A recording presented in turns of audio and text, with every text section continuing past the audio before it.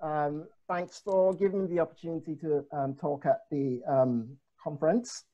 My presentation this afternoon is going to look at responsible tin sourcing in the context of the ITA and its members.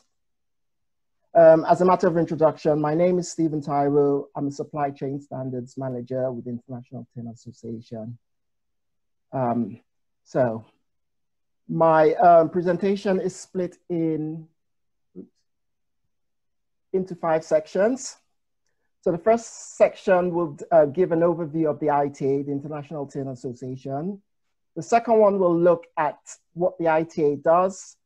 And then the third section will look at the 3 tools we've developed to promote and drive responsible tin sourcing within the supply chain. And then the fourth section would try to pull together the 3 different tools and how they interact with the different actors within the supply chain.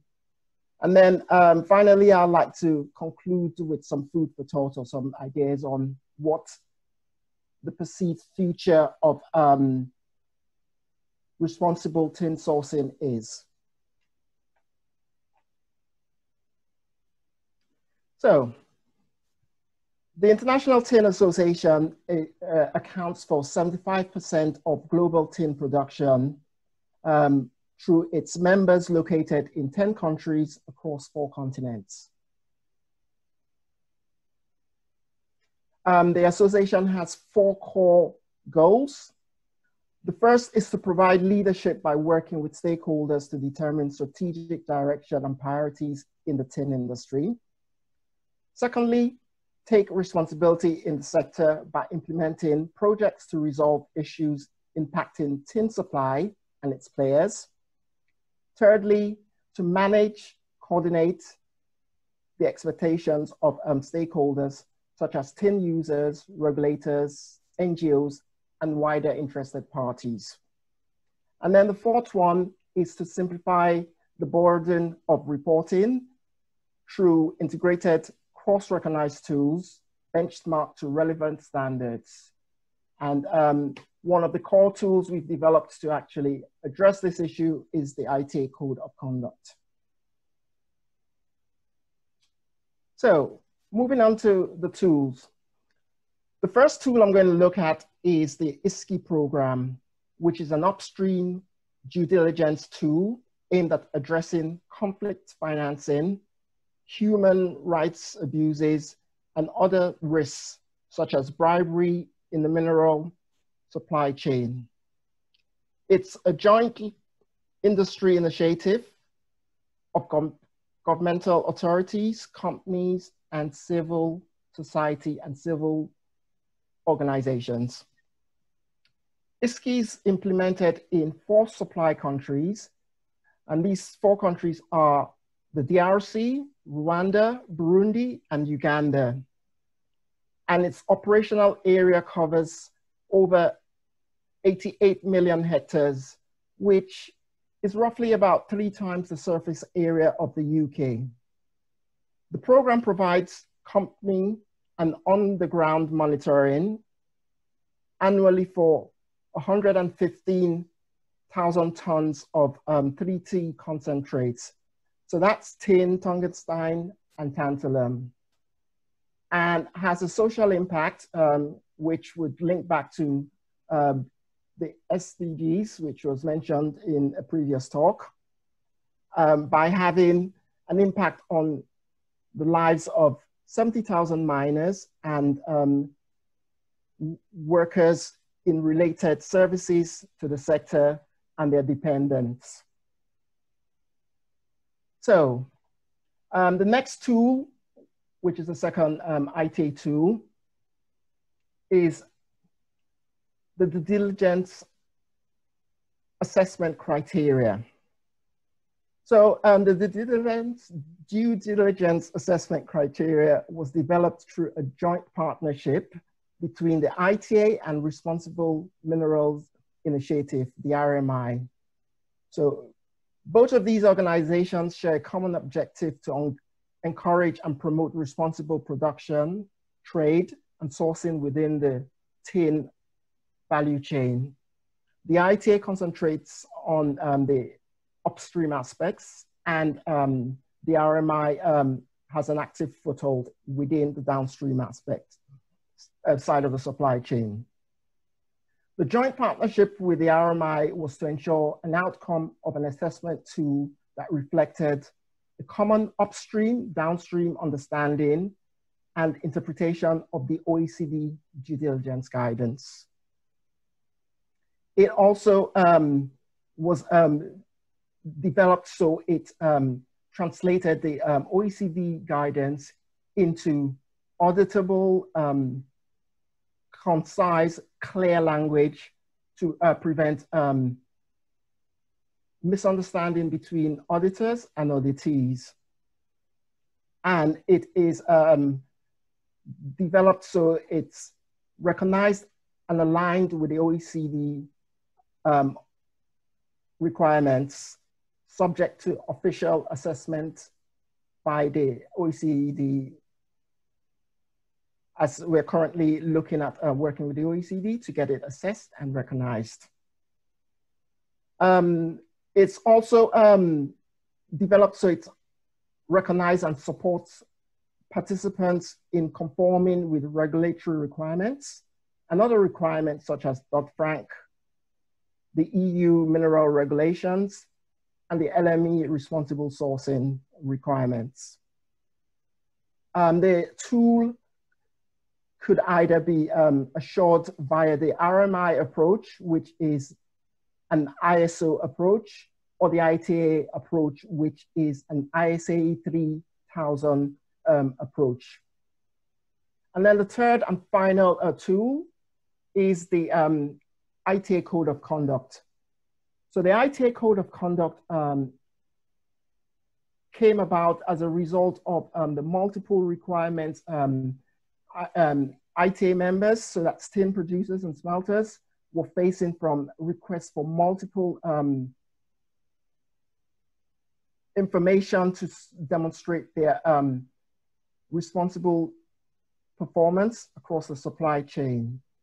And what tended to happen was generally requests came in different formats and often looked at different sectors of the ESG requirements. So sometimes the questionnaire was more environmental focused, or it could have been more social or governance focused. So the ITA decided to come up with a tool that actually pulled together all three requirements, all three ESG requirements within a single integrated report. The report consists of 10 principles, which are supported by 70 standards. And again, all these standards would help participants demonstrate how they meet the different requirements of the 17 SDG goals. The mode of measuring conformance is progressive, so it's not an outright pass or fail. And the benefit of this is, due to the phased ranking, it's adaptable and it's to the scale of the business, its scope or maturity.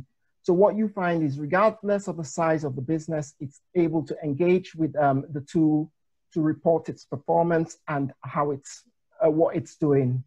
It also encourages continuous improvement, because as it's not an outright pass or fail approach, companies are able to engage with it at whatever point they find themselves in terms of maturity.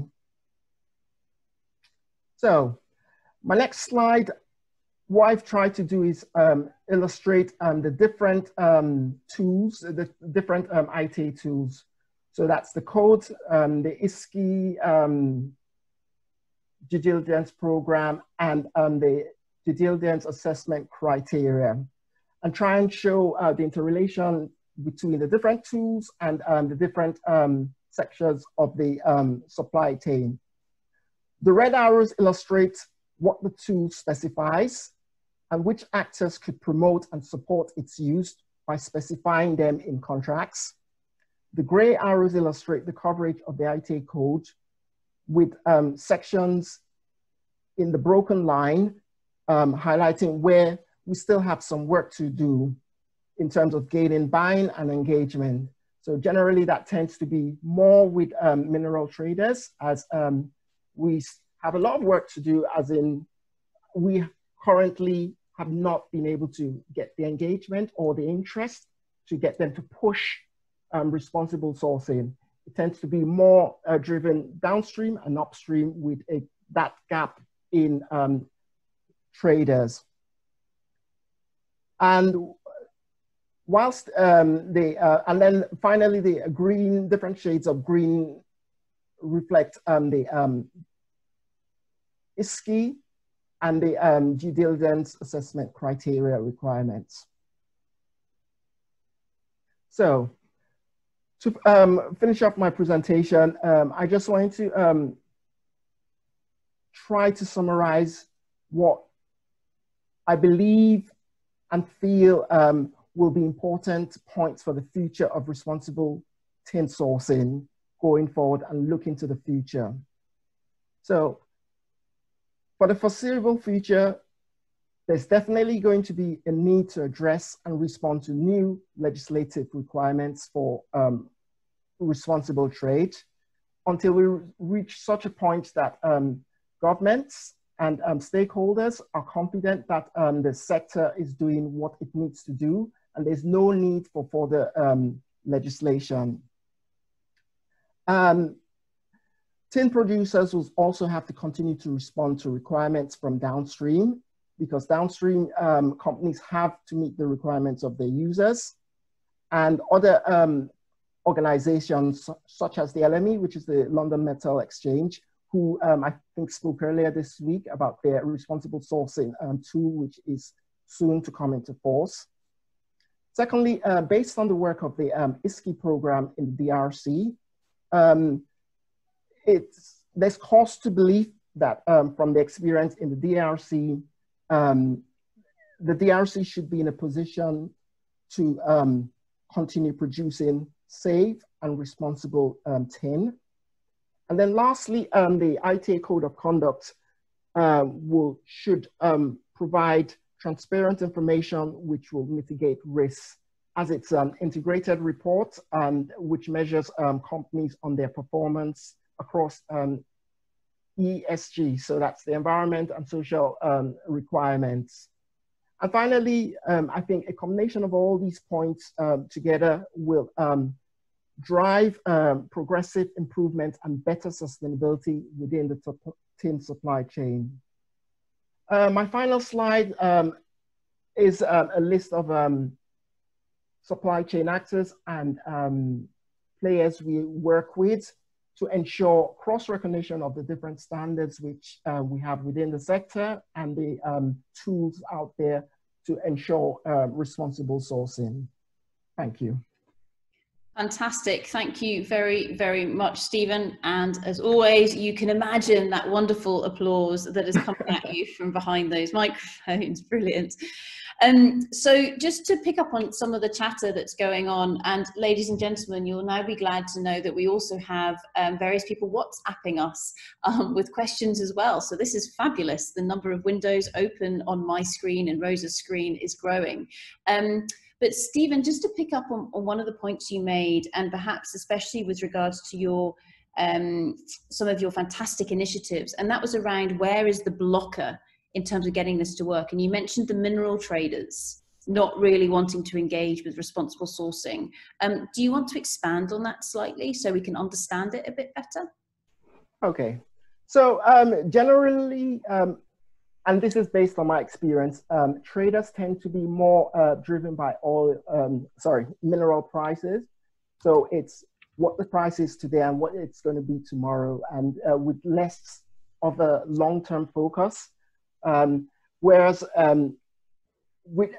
ideally, if they actually thought it through, the long-term sustainability of a mineral would determine its long-time viability and price. But again, I think it's something to do with the field, with the sector. Traders tend to, not to be offensive, tend to burn out early because it's a high stress sector. So it's about coming into the sector and working, making your mark, making as much money as you can within a given time frame. And so there's a less of a long-term focus, and hence the reason why generally I think there's a lack of forward thinking of the need for sustainability to drive prices, because if you actually looked at, if they actually take time to look at the impact of sustainability on minerals and the price, it could actually work to their favor. Just to add to that, downstream companies as well, whilst they do a lot of, while there's a lot of requirement placed on the upstream sector, not many of the downstream companies tend to actually ask for the information or push for the specified information within their contracts, or request information to actually support the responsible tools, sourcing tools, and drive them and promote initiatives out there to drive responsible sourcing. So is this a case here where you're asking for those customers downstream of those traders to actually include in those contracts stipulations or specifications saying, we need to know exactly what the provenance is of this tin, for example? Is that what you're requesting? Absolutely. So that's what we're doing. And what we're doing is we also work with other partners in other metals, so like Responsible Steel, the LME, the OECD, to kind of like ensure our standards are cross-recognize each other, cross-reference each other. And then it also makes it easier for downstream companies to push them and promote them, because I think a fear could be, well, if this tool is limited and it doesn't have a wide coverage, then there might be limitations to wanting to push it or progress it or encourage it. So through collaboration across the supply chains, through metal associations and partners, we're hoping this should improve over time. Brilliant. Thank you very, very much for that. So Stephen, I'm sure you'll be glad to hear, and anybody else who's interested in this, the session that we held earlier on today included a number of talks which link really nicely into this, including Grant Erskine, who talked from True Sourcing. So that was a case there of saying, how can we actually fingerprint where some of that metal, for example, has actually come from along that value chain. And he was actually followed up by Louis Machal from the OECD, so we could actually see that framework coming into play. So the final question for you just now, Stephen, is so you spoke to us about tin, and then of course going sideways slightly into some of those other Ts, so the tungsten and the tantalum, for example. Are there any other commodities that perhaps we can draw from a case study perspective, where people have managed to get that responsible sourcing to work in perhaps a more connected manner? Yes, so as I said earlier, we, across the metal organizations, there's a lot of work going on in the background, in collaborative work in the background. So we have steel currently working on a standard, and a steel consists of the raw materials going into steel come from different metal sources. So they are working with metal associations from 30 core critical raw materials. So that's copper, zinc, tin, to mention a few, to actually drive and develop a standard that promotes and works towards the greater sustainability of metals as a whole. Brilliant, thank you. And a final question, because it's just snuck in here from Sandra. And Sandra asks you, well, she says that last week she read an article about the use of blockchain in the metal supply chain. Is that something you've been looking at? Would it help, etc.? Yes, so the ISKI program, which I mentioned, which is based in the DRC, is a traceability program. And I know I really can't talk about the ISKI program because I don't lead on it, but I know this is something they've considered But I think one of the challenges for now is like when you look at regions like the DRC, where it's rural, it's the minerals and rural area, it's limited in terms of connectivity, internet access. These are potential challenges to blockchain because blockchain is dependent on technology being available and readily functional. So until such a time we're able to address these challenges, and these are ongoing things, and I think downstream companies who also are in technology also are looking into this. But definitely blockchain is an area which is being looked into, it's not been ruled out, and it's potentially a good way forward. Brilliant. So with that, thank you very much, Stephen. Another round of applause from behind our virtual, or behind our real microphones. Thank you very, very much.